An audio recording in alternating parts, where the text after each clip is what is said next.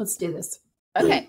All right. Jennifer, it's so nice to have you on the Fempower Health podcast. And I don't know if you remember how we got in touch with each other.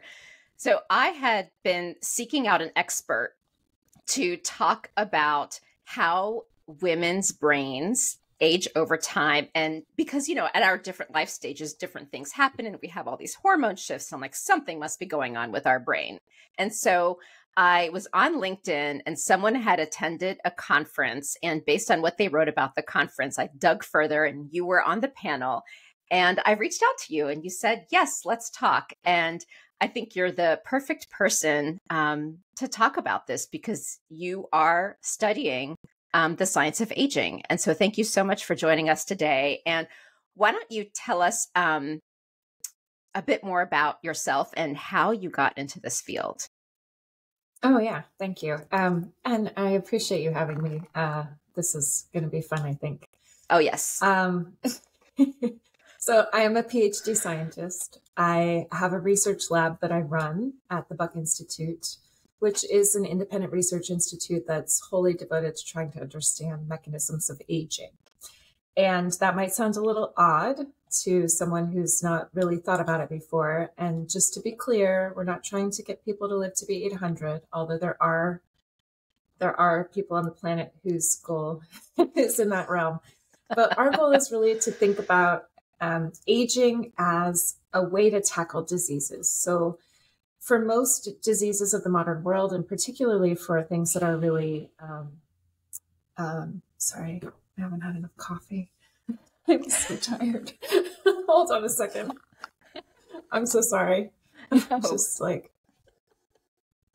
You're the best. Okay. I'll pick that back up from aging as a risk factor. Is that okay? Yeah, go for it. Okay. So we think about aging as a risk factor for diseases. So for most chronic diseases, for most diseases of the modern world that are associated with age is actually the number one risk factor. So that means that for something like cardiovascular disease, well, we're all really concerned about what our cholesterol levels are and whether or not we get enough exercise. In fact, your age is a much, much, much larger risk factor than any of those other things. And so what that means is that for things like cancer and neurodegenerative disease and cardiovascular disease and all of these other things that plague us as we get older, age is the number one risk factor. And so if we can understand the mechanisms that underlie aging, what's causing it, what's driving it, then we can use that knowledge, we can exploit it to target all of those age-related diseases at the same time. And so I find that to be very compelling. As a scientist, I want to work on something that gets me up in the morning, that gets me excited about facing my day. And that was something that really resonated with me. That is an interesting problem to solve. And I have to ask, so I want to ask you how you got into this, but just because you brought this up and just in case it's on other people's minds, when I hear aging is the number one risk factor, on the one hand, we want to live forever, but it sounds scary. Oh my goodness. And I think logically we know it, but when you say it, it's like, oh my goodness, that's so scary to get older. So I guess I'd love like a quick reaction to that, because now I'm like, I don't want to age. Well, I would also say, I would never want to go back to the time before I was 40. I feel like I have a wealth of experience and knowledge that I deeply prize. And I can only imagine that gets better with age. So I think there's a lot of good, it's just like anything else. There's good things and bad things about it.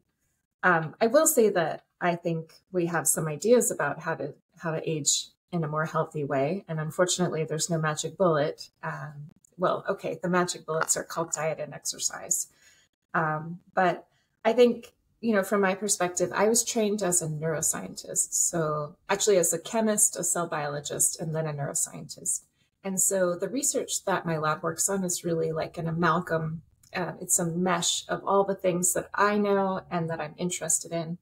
And so I think about everything through the lens of the brain. So it's very important for all of your listeners to understand that I am deeply, deeply biased. So everything I'm going to say is going to come through that lens. And as a neuroscientist, I think the brain is pretty much the master controller for every physiologic system in our bodies. And I've said this before, it's not ruling as a dictator. It's constantly listening to and integrating feedback from the rest of the body. So there's like ongoing dynamic conversation between the brain and every other organ in the body. And it's mediated by chemicals. I would think about them kind of like messengers. And they can carry messages that are kind of like whispered, right, between two cells that are right next to each other. Or they can carry messages that are broadcast, like radio announcements. And all of that different kind of communication is mediated by chemicals or by proteins that are traveling back and forth between your organs. Right. And so that's kind of where I landed in this marriage between my background and my training. Wow, that's awesome. And, look, if you have a bias on the brain being the center of it all, that's okay, because what I pride myself on, honestly, with Fempower Health is interviewing different experts with different perspectives. And quite honestly, I do believe the brain, is kind of the root of it all as well. But it's, again, just always helpful to hear so many perspectives. So we had the pleasure. So normally I don't do prep calls, but we just had like an intro get to know you call first. And it ended up being a short 10-minute call because I think you had to get a grant out, but we hit it off. And I just remember in that conversation, one of the things we discussed is how we all think of the gut-brain connection. We hear that so much, right? And, here at Fempower Health, I try to focus on women's health. More so because it hasn't been studied enough and it's underfunded, and we are different than men. Our hormones operate differently, et cetera, et cetera, et cetera, et cetera. But, you talked about the connection between the ovaries and the brain. So talk to us about that connection. Oh, yeah. Well, okay. So I think I know it's a big question. No.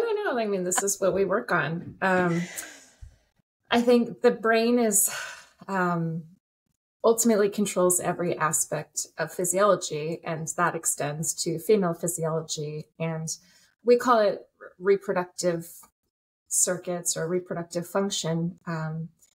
But maybe we can come back to this point. I think we need different language around those organs because they do more than reproduction. But using the language that we have, all of the neuronal circuits in a woman's brain that control reproduction, that extends from, puberty to menstruation to fertility to conception to pregnancy to childbirth to lactation to child rearing.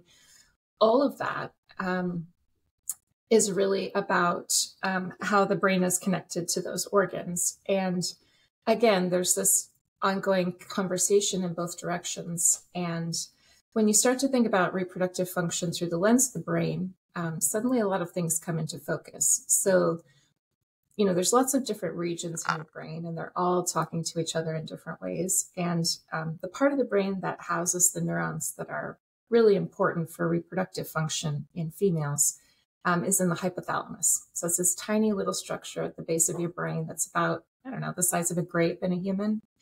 But what's really cool about that area is that it's incredibly neurochemically diverse, meaning that it makes and utilizes hundreds, at least dozens, if not over 100, of these chemical signals or protein signals or lipid signals. So it makes a lot of those words in the chemical conversation that's going back and forth.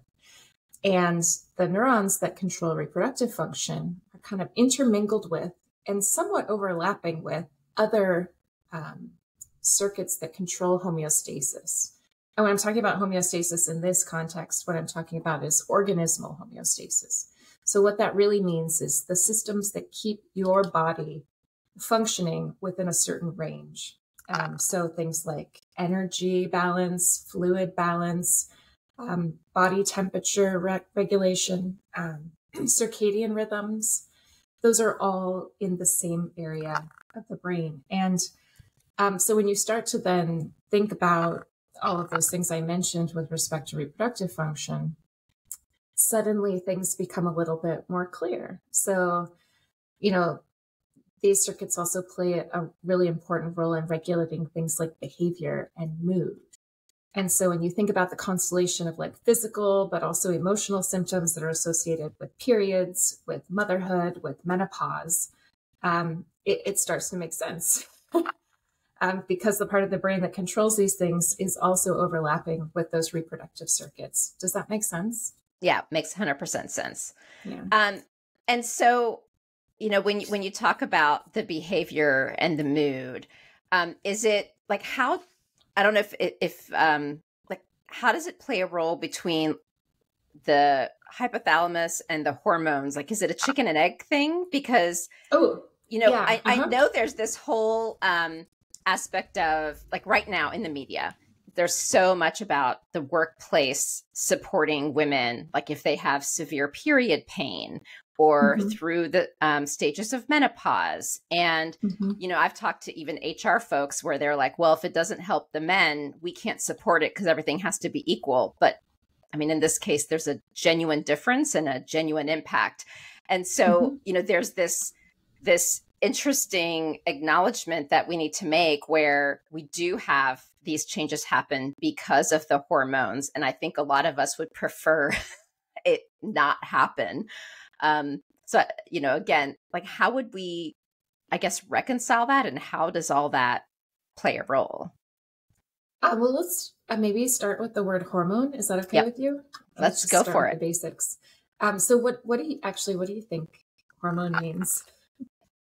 Not to put you on the spot or anything. No, but... I mean, it's a very fair question, and I haven't even ever thought about it that way. I mean, I think of hormone as we have X, Y, Z hormones, like estrogen, testosterone, et cetera, and they change throughout our life cycle. So there are the hormones and then the functions that they have. So that's honestly how simplistically I've thought about it. But I'm sure you have a much more holistic and advanced definition.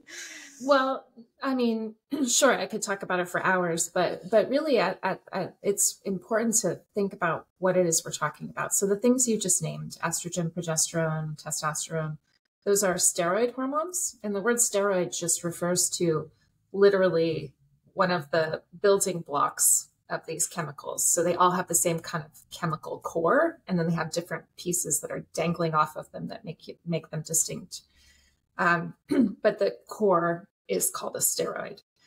And those are small molecules, and they are hormones. And the word hormone, to me, I think the easiest way to encapsulate what they are is they are the messengers. So they carry messages either between distant regions in the same organ or between different organs in your body. Does that make sense? Yes.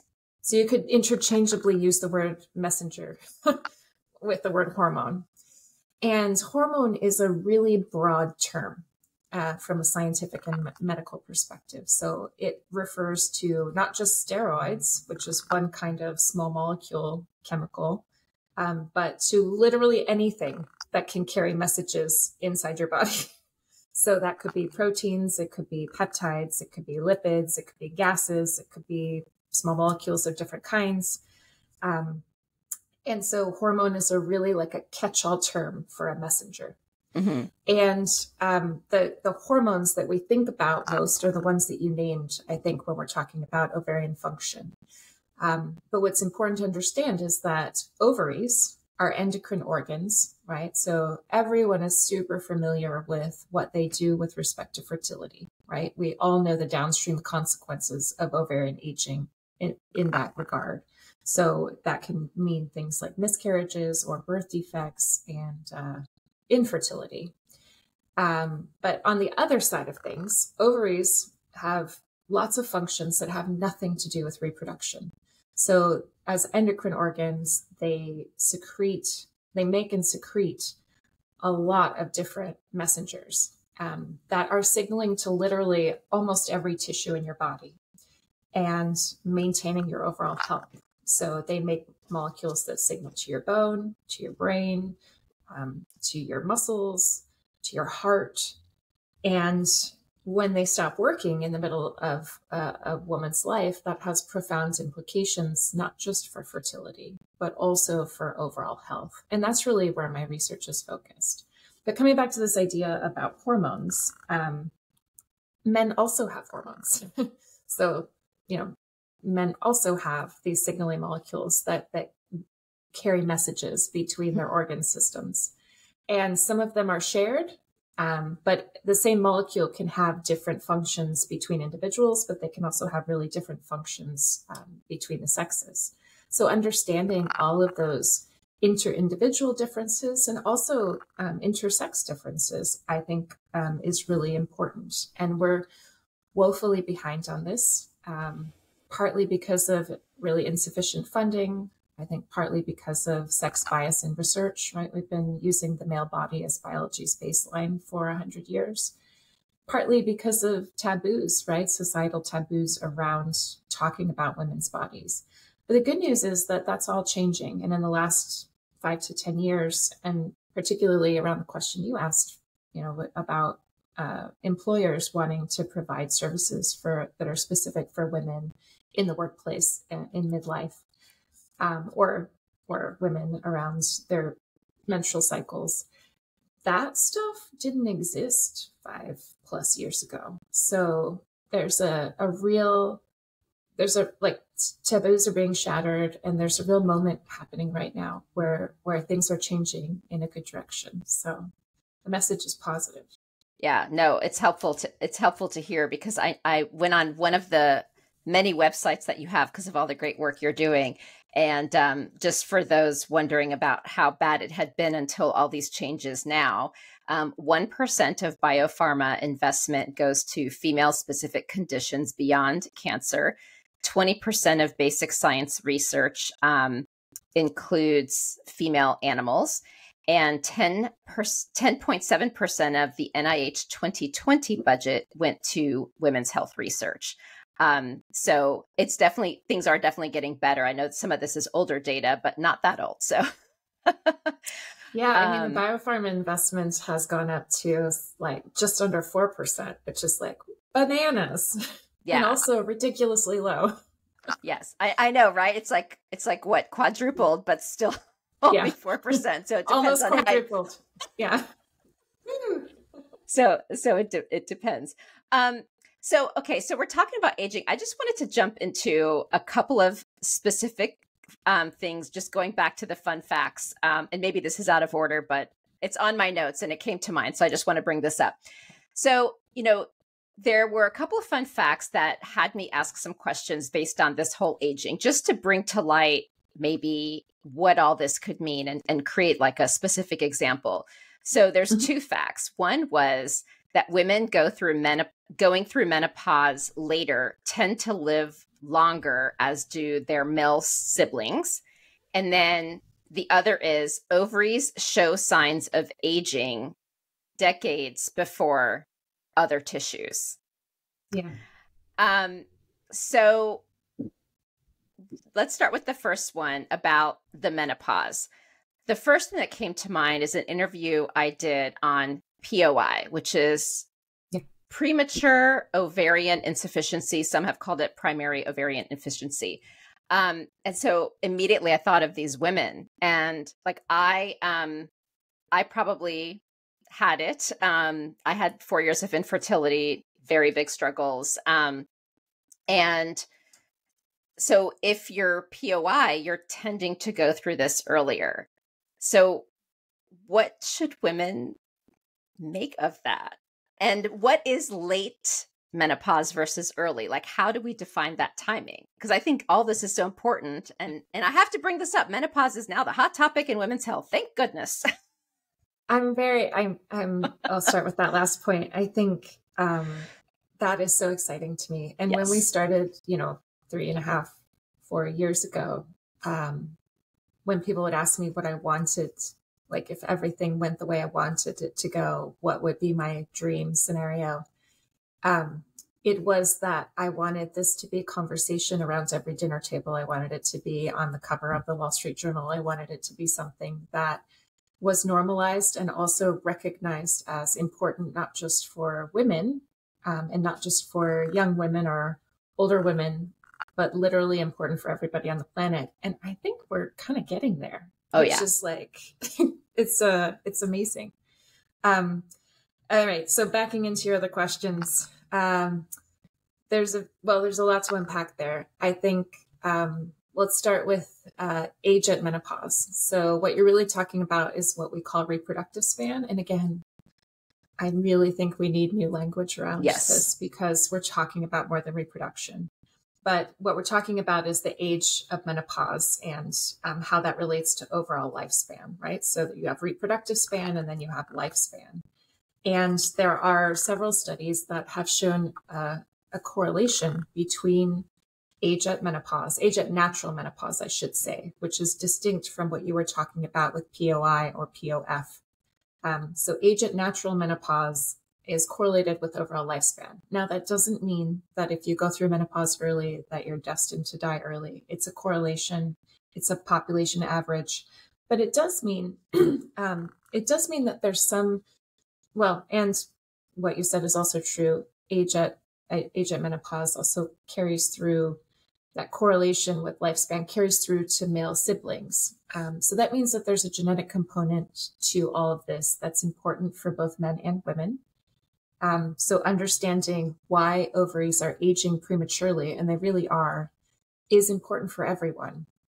And so, you mentioned that ovaries are one of the first organs in the body to age. And in fact, if you think about it from the perspective of, just generally functioning healthy women, somewhere in late 20s, early 30s, ovaries start to show overt signs of aging, meaning that they're already considered geriatric by the medical community. And doctors have moved away from using that term, thank God. But it's kind of profound to imagine that when your body is functioning somewhere near peak performance, that your ovaries have already started to age. And you can try to put a clock on it.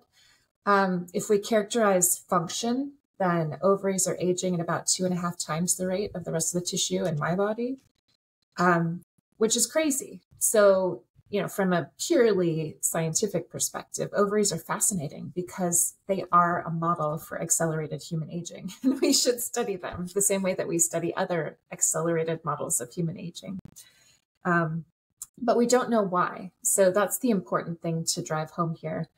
We do not understand what is the driving factor or what is the cause of ovarian aging. And if we could understand that, then we could find interventions to delay it. And again, I just want to make very clear that I'm not talking about making women have babies when they're 70.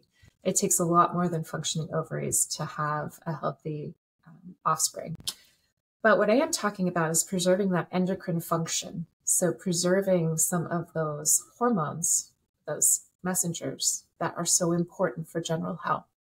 I think on the non-reproductive side of things, a lot of women don't realize that menopause dramatically increases risk of heart disease, stroke, cardiovascular disease, osteoporosis, cognitive decline, autoimmune disease, arthritis. There's just a whole load of things that overnight your risk goes up when your ovaries stop working. Yeah. So from my perspective, I think it's really important to understand what those driving factors are behind ovarian aging.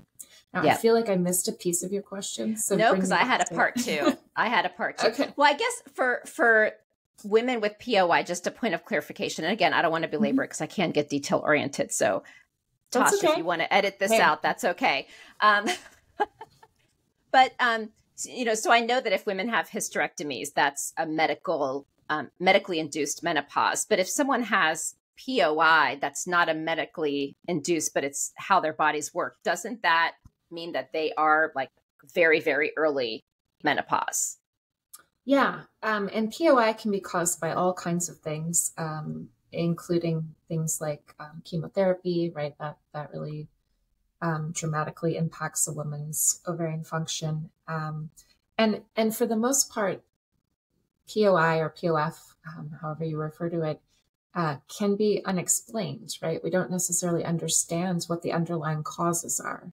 What we see are the downstream consequences. And yes, it is akin to an early menopause. And what's fascinating, when I first started working in this space, because I sort of backed into reproductive aging. I'm interested in the conversation between brain and lots of different organs, but we came to the ovaries, and once I started learning about them and realizing how little was known, like there's nothing there's nothing that could keep me from trying to understand this. But when you think about POI and POF, the medical community treats that as a catastrophe, right? I mean, there are a woman who is in her 20s who suddenly has her ovaries stop working, and it starts to experience things like osteoporosis and heart disease. The medical community treats that like a catastrophe and absolutely puts her on hormones replacement therapy if that's an option, and does all kinds of other things to try to mitigate those health impacts. Whereas if it happens 20 years later, we don't do anything really. This is a natural part of life, and just roll with it. It's such a strange thing because it's literally the same set of symptoms. I never thought about it. The only difference is the age of the patient. So that for me was kind of a wake up call, and when I was first starting to learn about this stuff. And it's maybe something important to keep in the back of your minds when you're thinking about whether or not this is something worth pursuing. Interesting. So here's a question for you, because, and I think you'd be a great person to ask this question, is our bodies are made to have children, right? And, this is, there's the philosophical side of, should women bear children? And I think it's a power of choice, right? I just did a very cool episode on a woman who chose not to have children, and she wrote a great book, and it was such a fascinating conversation. So aside from people making choice and people's opinions about women who have or don't have children, is there research on the impact of this healthy aging based on whether you have children, how many children you have, and when you have children? And also if it's an IVF baby or not, which I think it's too early to look at that research. Because I think of my family. So my grandmother, she had 15 kids. Did her uterus fall out? No, but one of them died, I think, early on. And the 14 survived. And my dad was the second eldest. And what's so cool, I just have to say, she escaped Hungary in the 70s when she was 50 years old. So she lived till 100, literally half her life in Hungary and half in freedom in the United States. And so she just died in May. Wow. And then I think of me, who thought that I would have tons and tons of children. I got married at 35 and started to try right away, and had a proactive doctor, learned right away I was going to have fertility issues. I now wonder how my path would have changed had that not happened, because I think that created stress. But nonetheless, it took 4 years, and I had my son at 41.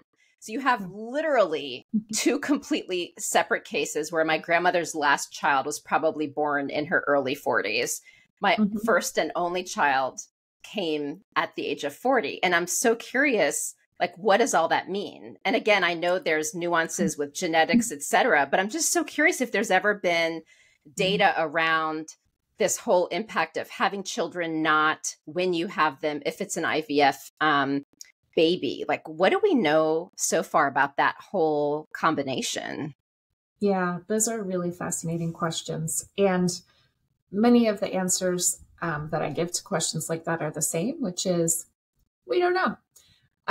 We know some things, lots of things we don't know, simple things like you would think that we should know the answers to every single one of those questions.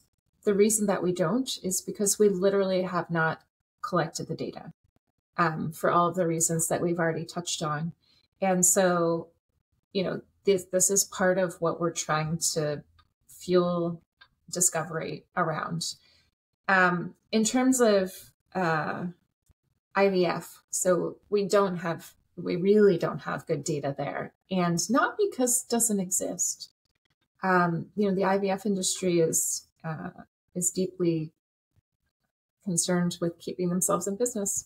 And so a lot of the research money that has gone into the IVF fields is really focused around making IVF better. I'm not aware of any data set that has followed longitudinally those early IVF children in a way that would give us comprehensive data sets that would tell us the answer to those questions. I hope and I think that data is now being collected. So stay tuned. Okay.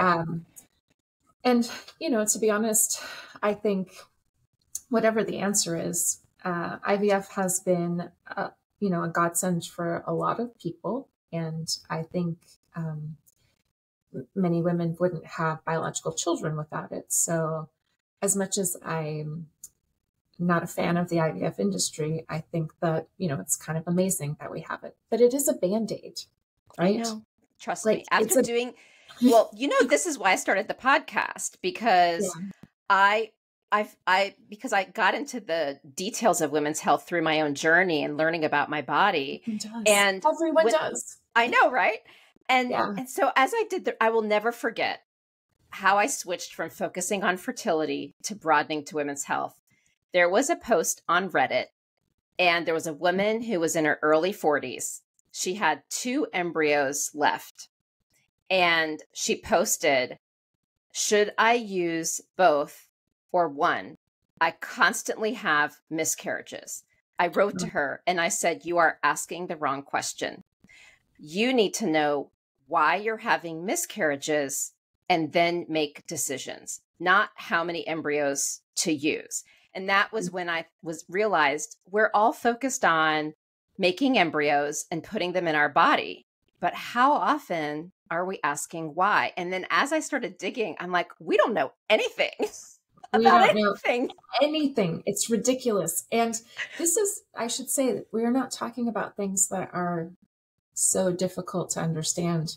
We literally just haven't done the research. Yeah. It is happening now. I mean, that's part of the reason that we started the consortium, which we can talk about later or not at all. But I put the word equality into the name of this nonprofit because I think that it truly is an issue of equality. I think that the fact that women go through this reproductive decline in midlife, whether or not they want to have biological children, I personally don't have children, but that was a choice. And yet, from the moment I went through puberty, essentially, but at every moment in my adult life, I have had to think about in the back of my mind this ticking biological clock when I was thinking about my career, when I was thinking about my education. And as I start to approach perimenopause and menopause, these things are going to have an impact on my daily ability to function in my job and in my life. And men simply don't have that. And so understanding what those driving factors are that underlie ovarian aging, and then looking for ways to mitigate those health consequences and those things that happen that are related to the endocrine functioning organ, I think this is something that is just so important. Yeah, no, I completely agree. Come back. I didn't actually get to all of your question. Can you steer me back? Well, there was one where I had asked about, you had talked already about the ovary showing signs of aging decades before other tissues. But when I read that as one of the facts, my immediate reaction was, how, could trauma also impact ovarian aging? Do we know that? Yeah. Okay. Anything that impacts aging in the rest of your body can also impact aging in your ovaries. So certainly any kind of stress, right? Chronic stress in particular is not great for healthy aging. And that's true for ovarian function as well.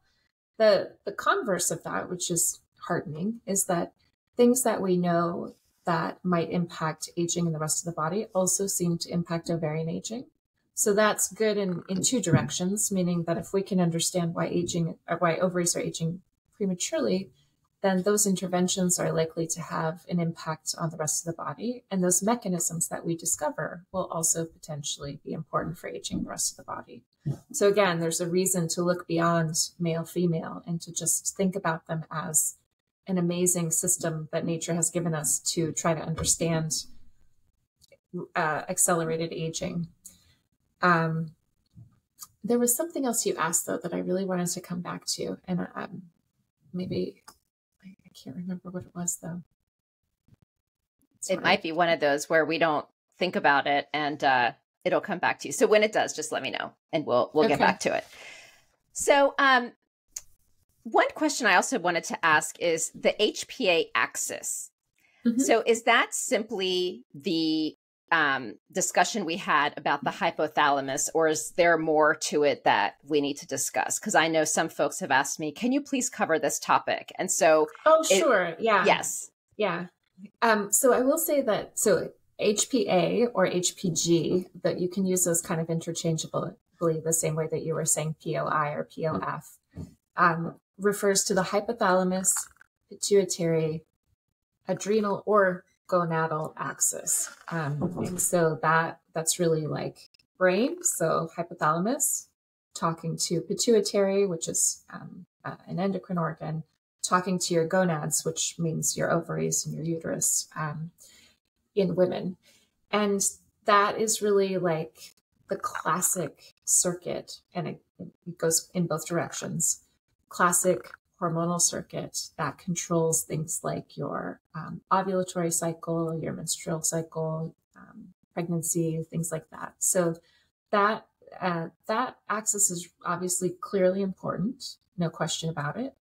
But I would say for the last 40, 50 years, all of the research that's gone into the central brain control of reproductive function has hyper-focused on the HPG axis, kind of to the detriment of understanding other things. And so I think we know a lot about that pathway, but there's a lot of other potentially important pathways of communication that we don't understand, that we haven't even yet discovered. So if you think about the kind of conversation that I was talking about between brain and reproductive organs being mediated by chemicals, if the chemicals are the words in that conversation, then there are words that we haven't yet discovered. So the ovary is probably making lots of things that we don't even know about yet. That's part of where my lab is focused. So does that make sense? Yeah, no, that makes total sense. Okay. No, I'm glad I asked the question because, Good. You know, it and this is actually a perfect interview to ask it because it now makes sense that there's been so much, because you're right, I read about it all the time. And this is the first time that we're talking about the connection between the ovaries specifically and the brain. And I think this type of specific conversation is so important because it clearly isn't happening enough. So yeah, thank you for that. So we age. It's a normal part of life. And, you know, what struck me also is when we were talking about POI or POF, about how doctors can do things to mitigate the potential impacts. And when we are in our 40s, 50s and hit menopause, at the more typical average time, maybe that focus isn't there, but nonetheless, there's still things to mitigate these potential changes to our body that are going to be, you know, to different degrees in every woman. So, you know, I know this is we want to optimize and better understand aging to help with a lot of these potential diseases rather than allowing us to live to be 800. So what are some of the realistic things that people should be looking at now that, so what, like, I guess, what are these factors based on today that we can do so that people aren't afraid of, oh my goodness, I'm aging and all these things are going to happen to me? Well, like I said at the beginning, everyone wants a magic bullet, but the magic bullet so far, and we just keep getting this message over and over and over again through lots of studies around aging in humans, is that what you put into your body and how you use your body are probably the most impactful things that you can pay attention to. So what you eat and how much and what kind of exercise you get. Those are the things that are within your control right now. And those are the things that are, can clearly have a benefit both to aging in your whole body, but also aging in your ovaries. If you're, in perimenopause or approaching menopause, there's a conversation to have with your doctor around whether hormone replacement therapy might be something that you want to consider. And this is a place where it's super important to acknowledge that, number one, I'm not a medical doctor, so I'm not giving advice, but also to acknowledge that this is female reproductive physiology, but female physiology in general is one of the most complex signatures in all of human health. And so we need to treat it that way. And it's incredibly variable at the level of an individual. So your cycles and my cycles are completely different. Whether or not I can take HRT or you can take HRT, also completely different. Dependence on environment, dependence on genetic predispositions, dependence on a lot of things. And again, that's where it's important to have a conversation with your physician. But thinking about that variability means that, you want to pay attention to what's right for you. And hormone replacement therapy is another Band-Aid. So much like IVF, it's imperfect. It has been maligned because of a study that came out a long time ago that was wrong. That actually, it wasn't even that it was wrong. It was that there was a lot of misinformation spread through the media about it. And that misinformation persists to today. Yep. And, we can go down that rabbit hole if you want to. I'm happy to talk about it. But maybe the important take-home message is that we don't know all those words. We don't know the full lexicon in that conversation between brain and ovaries, but we do know some of them, right? The HPG axis was established around them. That is estrogen, progesterone, things like inhibin, FSH, AMH, these things that we know about that are part of that axis, you can certainly measure. And some of them you can try to put back, right? You can try to replace a few of the things that ovaries make that are important for general health, and estrogen is a big one. Now, having said that, I think lots of women try HRT and then stop because it's kind of applied like a sledgehammer with like a one-size-fits-all approach. And it's one of those places where personalized thinking about like how it's delivered, what's in it, how much of each thing is in it, that needs to be personalized for every person. And there's also a sweet spot of timing when you start it. So, there's real clear data that if you start it too late after menopause, then it can have a detrimental effect. So again, it's really important to have a conversation with your doctor. But there's no question, there's overwhelming data in tens of thousands of women who are able to take HRT that it has a dramatic positive impact on all of those things we talked about in terms of cardiovascular health, in terms of reducing osteoporosis risk, et cetera, et cetera. Yep. So no, absolutely. And, yeah. When you were saying about how it's so individualized, I can't emphasize this enough, is because it is so complex, we as women really need to take ownership around monitoring what's happening to our body. And I think what's hard is we don't know what we don't know. I think back to like early in life, right? When you have period pain, like how much of it is normal, and your own body. And so that's normal. And like how much is heavy bleeding? And now it goes into menopause. I think I see so many of my friends will complain about, oh, I'm having so much anxiety. Oh my goodness, now I'm drinking red wine and I get a migraine. But none of them are putting it together that that's what it is until we all start talking to each other and realize everyone in our age group is dealing with this. Oh my goodness, it must be a stage of life type of thing. Right. And that's also why I do the podcast, is trying to create awareness of like what a typical normal is so that you can at least gauge, but then also go to your doctor, right? So like Yeah. I think about my recent OBGYN appointment because of the podcast and all the wonderful guests that I have. I've been monitoring my cycle. And I know a lot of people do it more so when, they're trying to avoid pregnancy or get pregnant. Mhm. But I did it because I needed to know when I was getting into menopause. So 16 months after I had my last period, I got my period again, twice. Oh, And no. I attributed it to this magical vacation, Mhm. joking around that the day I hiked the birthing cave in Arizona, I got my period back. So I was like, okay. So I thought it was like just this funny thing, but my That's not a good OBGYN, I advertisement know, for that I cave know, right? or that hike.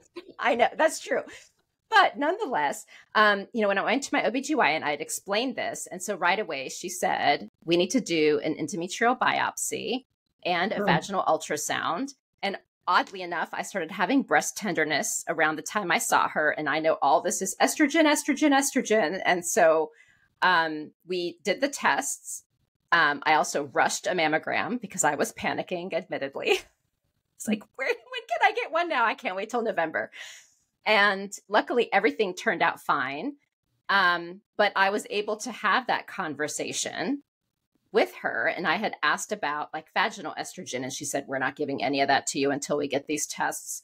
And so luckily, it all turned out. But I was able to have that conversation. And had I not told her all these things, I might not have had the test. yeah. I mean, literally every woman I know, and particularly women who are working in this space, either as scientists and doctors or on the other side of things, like you, I almost everyone has a personal story, and they come to this because they're struggling to figure out what's happening, and they are confronted with just the dramatic lack of information and knowledge that we have, and then suddenly it's like, whoa. Wait a second, this is not okay, and we need to change this. So, again, it sucks that we're here, but things are changing. And, I just remembered some of what you asked me that was Go for it. really interesting to touch on. Coming back to this idea about how dependent it is on the individual, the age of natural menopause is considered normal if it's between the ages of 40 and 54. So it spans, like normal spans a 14-year window, which is crazy if you think about it. I mean, I think of puberty as being something that's kind of like a big window, but that's like 3 to 5 years. 14 years is considered normal. And so understanding that intra-individual variability just by itself would give us a lot of clues about what the underlying causes of ovarian aging are. The other question you asked that is really fascinating, but for which I think the jury's still out in a lot of ways, is the relationship between whether a woman has children or not, and if she has children, how many children she has, and her overall lifespan. There's a correlation between the age at which a woman has her last child, if she has children, and lifespan. But that is really just kind of, I think about it as like a proxy for reproductive span, right? If you have a child, you're probably still reproductively active. And so it's kind of like a proxy for age at menopause. But there's a lot of research going on right now to ask these sorts of questions. And it's fascinating. It really is. So going back, I thought about this. So again, my original ask was, I'd like to find an expert to talk about how our brain ages over time. Mm-hmm. So to close the loop, that's not the right question, is it? Right? Oh. That was the wrong question because it's the brain ovary connection, and is it really the ovaries? Like it's a chicken and egg. Like I think it's both. I think it's both too. I mean, obviously that's why I'm working on this. I think we have to understand both, and I think we have to understand how that conversation changes with age. We don't know a lot about that. We know, again, like the big 4 or 5 that we always talk about. But even that, I would say there's a lot of limitations around how we measure these things. around the data sets that exist. Like we don't have huge, large scale data sets that really look at a granular level, at a detailed temporal level, how these things change in large numbers of women. And that research is just getting started, a lot of it. But again, it's a positive message. Well, it's good to know that more and more people are focusing on the research and that there are solutions now. So women, we don't have to worry, oh my goodness, I'm aging. This is horrible. Like there are lots of things that can be done. It's about having, a proactive mindset. And also one other thing I just have to mention, because I get so many messages about this. Okay. Please go to NAMS, which is the North American Menopause Society, and find an OBGYN through that, because they are certified in menopause. And there's also a lot of startups that are focusing in this space. So you can research those. But if anyone is frustrated and you're in that stage of life, please check out these amazing resources, because they can help you find the care if your clinician is not particularly trained in this particular stage of life. So I just had to give that plug. Can I add one more? Please. I would add one more to that, and that's the National Menopause Foundation, so NMF. And I'm on their clinical advisory board. I think that they're doing amazing work. They only started a few years ago, but it is the first nonprofit that's only focused on the patient. So NAMS is a professional organization that handles, that's basically made by physicians. So they definitely have a lot of great information on their website, and you can find a doctor there. But National Menopause Foundation is just there for patients. So they have kind of a cool portal where women can talk to each other and get like peer support, but they also have a podcast and a lot of information, and they also have information about physicians and things like that. But yeah, awesome. Knowledge is really important, and paying attention to where you're getting that knowledge from is also important. Yes, absolutely. Thank you. So I guess, what is your hope for the future? I know it's like, let's figure out all this data, but if you were to succinctly summarize what your hope is, my hope, if that's possible. I'll tell you, this is my goal. We want to understand what's driving ovarian aging so that we can sync up aging in ovaries with aging in the rest of a woman's body. That's it. That's what we want to do. And so what we fund dictates what we know. And so right now I'm hyper focused on increasing funding in this space. And part of that is through the GCRLE that we started, which gives away grants to scientists and is really engaging an army of people to work on this. And that said, part of what we do is we're trying to build out the ecosystem around that research space so that we can accelerate translating those basic science discoveries from the lab into women's hands faster. And a big part of that is you and the people listening. So we want to have ambassadors who spread the word about what we're doing and really who just help us put forward information so that, women who have questions actually know where to get answers from. Awesome.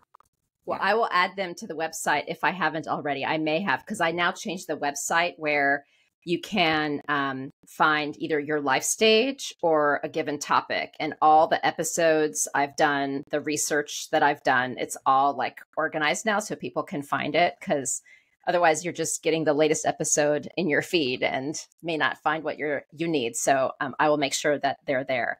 Awesome. Thank you. Thank you. And I will also add in the show notes all the ways to be able to connect with you. So I'll make sure I align with you and the wonderful Allison, who has been working so hard behind the scenes. I just really appreciate her so much. And so I'll just make sure we, so do I. Yes, we connect. So everyone check out the show notes for more details. And thank you so much, Jennifer, for your commitment and for making time. This was really fun. I feel like we need to do a part 2 and a part 3 over time as more research comes about. So I would be delighted to do that. And thank you for a really fun conversation.